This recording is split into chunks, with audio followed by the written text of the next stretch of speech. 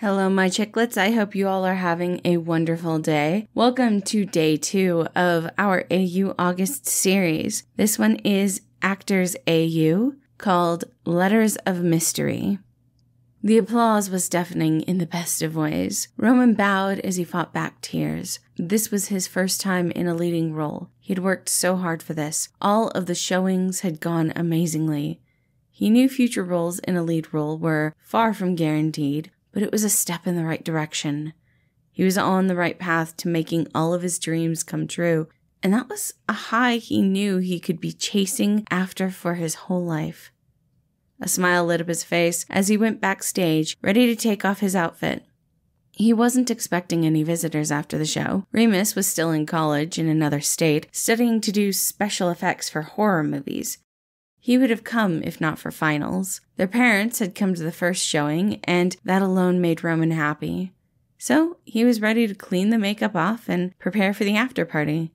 He wasn't expecting a knock at the dressing room door. Most of the other actors were off to find their family.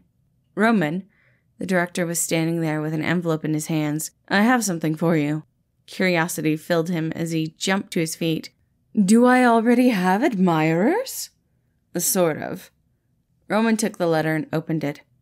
"Dear Roman, I am the owner of the Jam Theater. I direct all of the shows there and would like to extend an invitation to my next cycle of auditions, dated 1 week from your final show.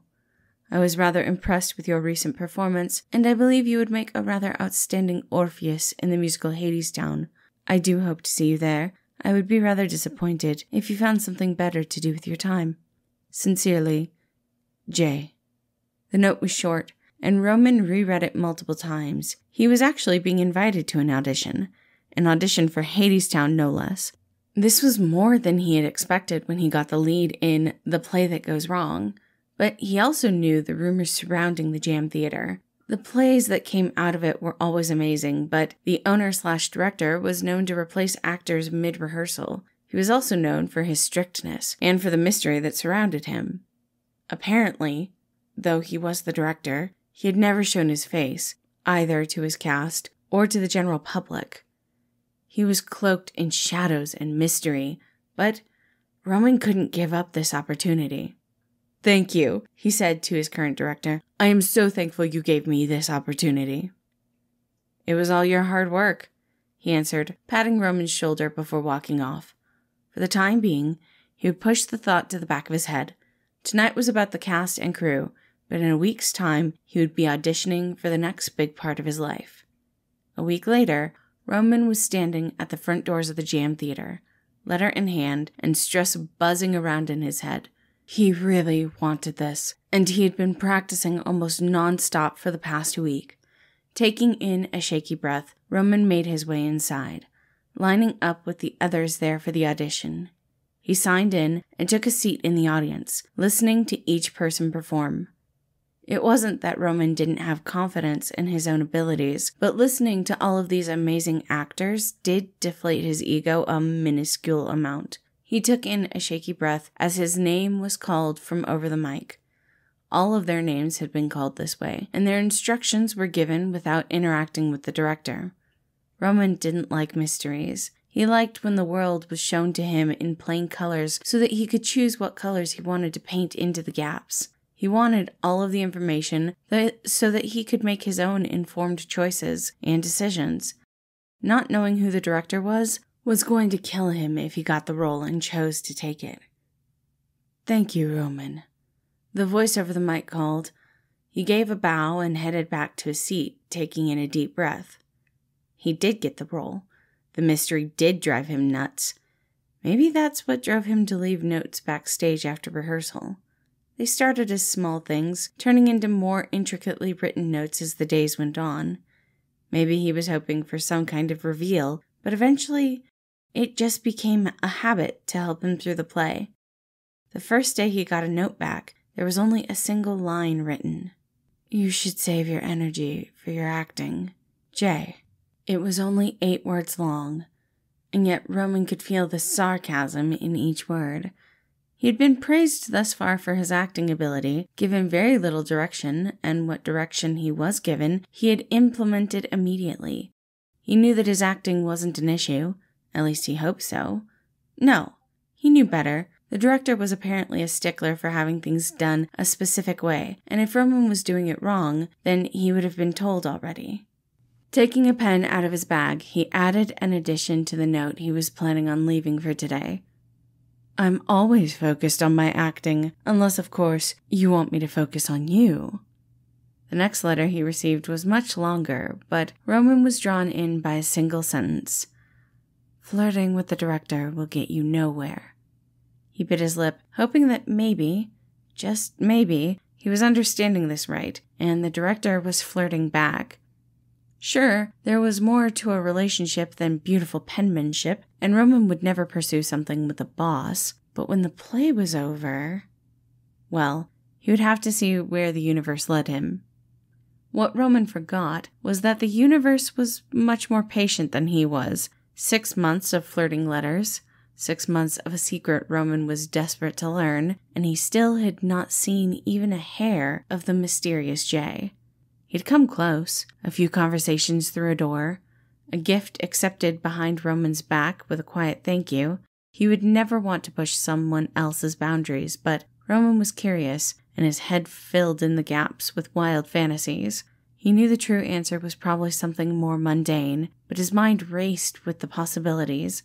Was their director a well-known and wealthy billionaire who directed plays as a side hobby, wanting to keep his identity a secret so that he could have a safe place to hide himself? Perhaps he was actually an infamous actor who had been thrown out of the business for his attitude. The second was actually very plausible with the way he acted. So far, 3 actors had been let go from the play, though Roman was surprised to say he agreed with all of the choices. All 3 were talented, but they were inconsistent, unable to show growth in their roles and unable to prove they would be able to handle opening night. Their understudies had all performed leagues above, and Roman was impressed. The man behind the curtain knew enough to know that sometimes a one-time audition wasn't enough to really prove long-term talent. Each new thing that Roman learned or figured out about his mysterious employer made his respect for the man grow to exponential heights.